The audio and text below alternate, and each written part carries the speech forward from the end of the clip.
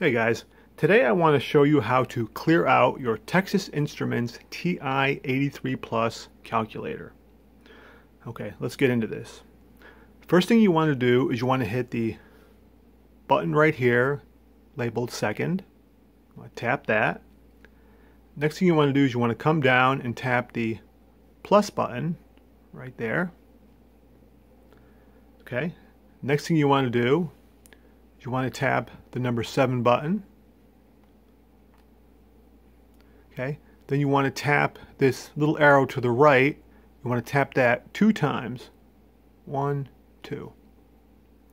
Okay, then you want to hit the number 1 button because we're going to clear all memory. Okay, then it'll give you the warnings. You really want to do it. And yes, we do. So then we want to tap the number 2 button, which will be yes. And it'll resetting all.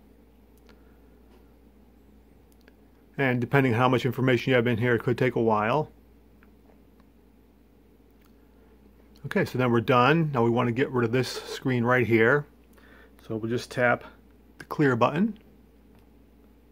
And there you go. Your Texas Instruments TI-83 Plus calculator is now cleared. Thanks for watching.